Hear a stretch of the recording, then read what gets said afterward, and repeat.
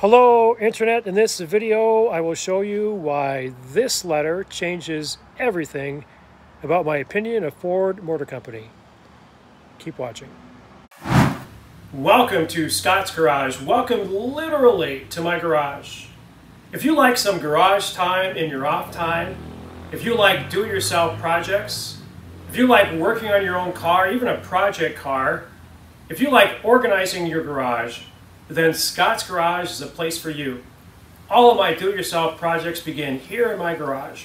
Welcome to my channel. Now, back in January of 2022, I posted a video, dire warning against those who own or think about buying either a Ford Fusion or a Ford Escape 2014 through 2019 with a 1.5 liter EcoBoost motor. The reason I posted that is that this is a 2017 Ford Escape, and I bought it in 2019 with less than 20,000 miles.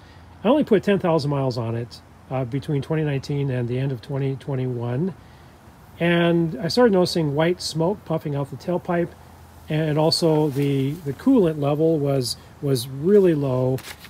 And did my own research and found out that it was a coolant intrusion problem. I did my own research on it, and that's really what my suspicion was. So I brought it to my local Ford dealer, which was Waxahachie Ford. And sure enough, they diagnosed it as coolant intrusion. And there was a service bulletin, a technical service bulletin. It's right here, 202100.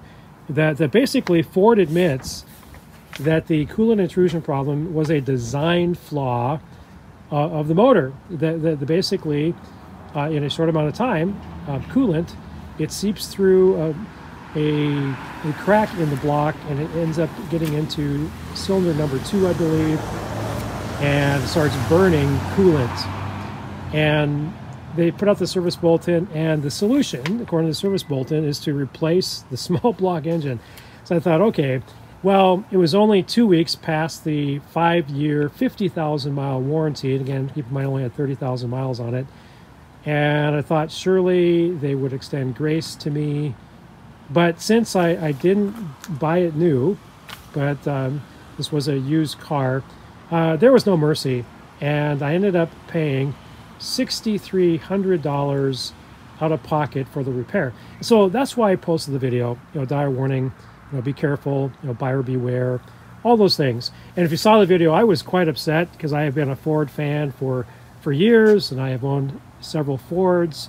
I've never purchased a brand new Ford, but I've been a loyal Ford customer, including restoring 3 classic Ford Mustangs.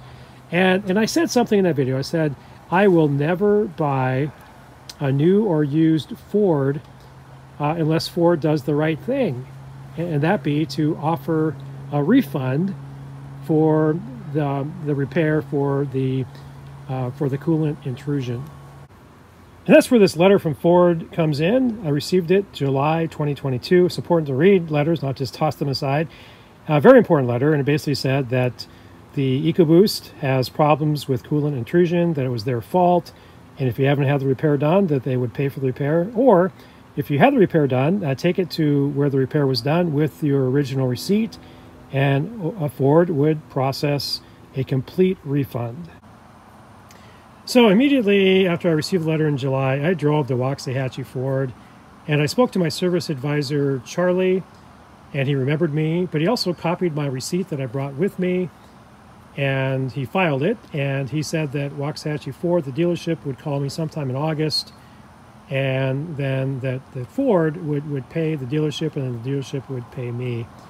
Now, August came and went, didn't hear anything, so in September I drove there again, and I spoke to the right person. I spoke to Ashley, and she is the office assistant for the manager of the service advisors there at Waxahachie Ford. She was definitely the right person to talk to.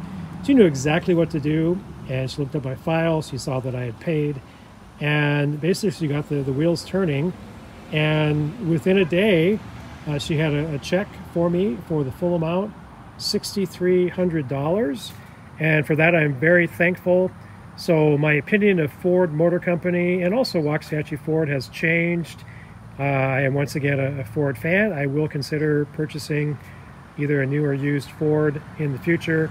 And I just wanted to kind of set the record straight. My video back in December was rather negative. I was rather upset, but Ford did the right thing. So, hey, if you own a Ford Escape and the repair has not been done, I would say take it in right away. Get that repair done. That will not cost you anything. I hope you got some value from this video. If you got any value at all, please give me a like. It costs you nothing, but it's of great value to me. And as always, have a great day.